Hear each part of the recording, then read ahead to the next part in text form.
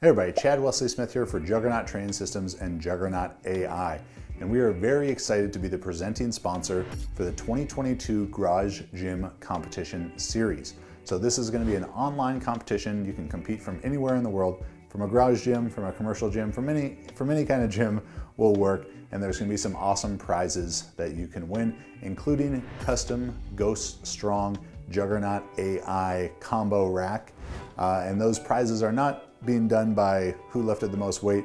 It's anyone who does the competition is entered into a raffle for that. So Garage Gym Competition, this is going to be their 6th year going, and it's looking to be as inclusive, giving anyone who wants an opportunity to compete a great opportunity to do so. And we're excited to be a part of that, and for the JuggernautAI community, for so many of our users who maybe aren't competing in sanctioned powerlifting meets, to be able to point their training towards these dates and be training alongside together. And we're going to also try and organize some different meetups around the country, around the world, for people who are doing the garage gym competition or in similar areas to each other to meet up and be able to do those meets together.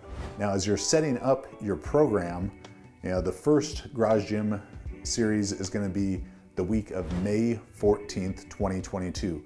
So anytime between that May 14th and May 22nd date, you can perform your maxes, record them, and submit them. So you gotta do the maxes and submit them during that week, May 14th to May 22nd. So beginning the week of January 3rd, we have 20 weeks until your test date. So how should you best approach that? If you're brand new to JuggernautAI, I would suggest that you start off with a 6-week bridge program, then take a deload, and then have a 13-week powerlifting meet, setting your test date to either May 14th, May 21st, anywhere in that week. Your schedule may necessitate you doing it on a Tuesday or a Thursday or something, but whatever works for you inside that week.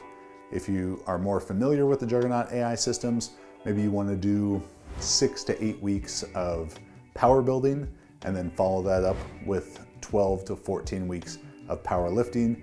Either of those strategies is going to help you avoid adaptive resistance, keep your training fresh, interesting, while still setting you up for the best performance possible on that testing week of May 14th to May 22nd.